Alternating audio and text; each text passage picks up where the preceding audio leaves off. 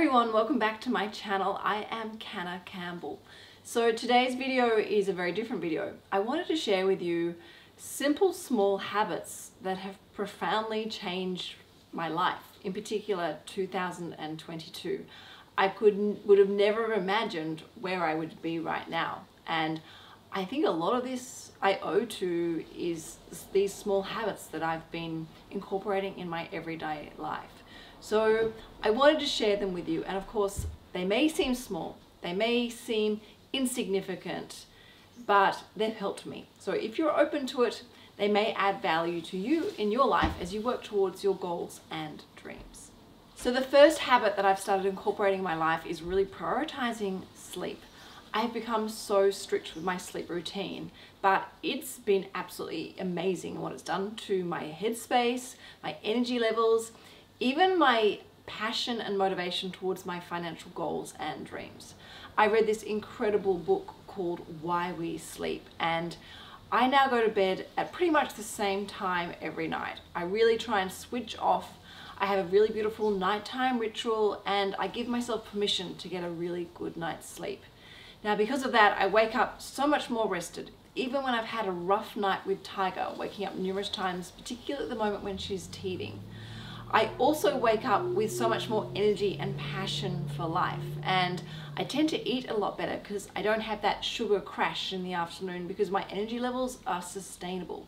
So prioritizing a good night's sleep has definitely added a huge amount of value in my life, and I believe it's one of the reasons why where I am today, because I'm prioritizing my sleep, and my mental health thanks me every day because of this. The second habit, and I have to say, I think this house I owe to this habit, and that is affirmations and visualization. I'll be sharing a podcast towards the end of the year about our new home. But to give you a little bit of an insight as to how this house happened, I manifested it. I know this is going to sound really crazy, but the end of the year, I had a bit of an argument with Tom. Not a fight, but an argument, a healthy, constructive argument where Tom felt that we were maybe in a comfort zone, or we were holding ourselves back in life. And something really resonated with me in this conversation, and I took myself away and had a lot of time alone to really think about this. Whether I was in the comfort zone, whether I was playing low, was I being lazy? So I decided to really open myself up to what are my goals and dreams. If I could achieve anything in this world, what would it be? And I started to think about my dream home. I imagined it being close to the ocean. I imagined it being really light and bright.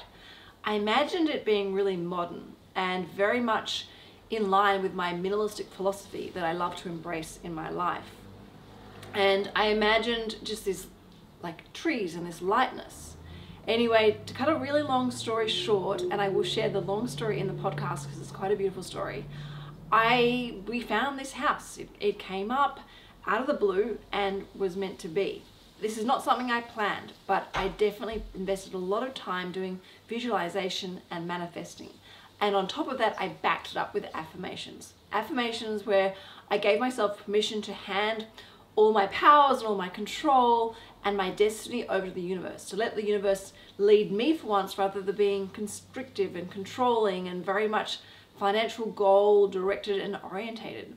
And it has been quite profound how all of this is just naturally and organically like unfolded in front of me. So I think I owe a lot to manifestations, affirmations, and visualizations. Third habit that has helped me a lot, and this is not a new one necessarily, but it's one that I've definitely upped the ante on, and that is Sunday success.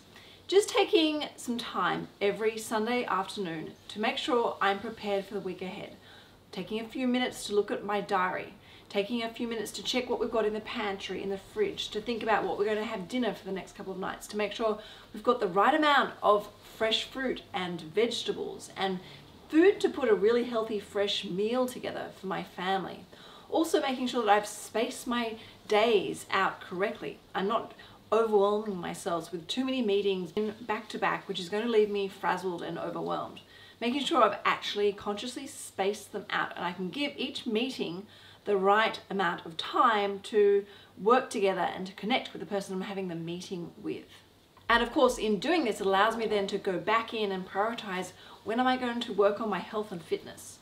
By looking at my diary, looking at the meetings, my responsibilities, where I need to be and at what time, I can then slot in time for me. Time to go for a walk, time to spend some time with the kids, time to spend some time with the dogs, time to go and exercise or just simply jump into the ocean. Habit number 4 is nature. When I'm around nature, I find it really cleansing. I find it really recalibrating. It's a complete reset for me. No matter what has gone on, when I reconnect with nature, I feel grounded again, I feel humble again, I feel grateful again, I feel clean again. So what I have done pretty much every single weekend, rain, hail or shine, even throughout winter, is get into the water. Get into the ocean no matter what. Getting my head under the water and just washing away all my stresses and worries. And when there have been times where the ocean's too dangerous to get in, that's when I go and spend some time with nature, going to the parks and just sitting on the grass and doing some grounding, earthing work. Again, it has the same impact. I feel completely reset and ready to take on the week ahead, no matter what is ahead of me. And then the final habit that I think has really made me, I guess, laugh again and helped me discover my sense of humor again. And it's actually social media, which I know sounds really controversial and not what you'd probably expect me to say and recommend you go and watch people on social media, but actually looking and watching funny people on social media. People who have got a really great sense of humor that can make me laugh, that can make me see the funny side of life even when things seem really frustrating or exhausting or overwhelming.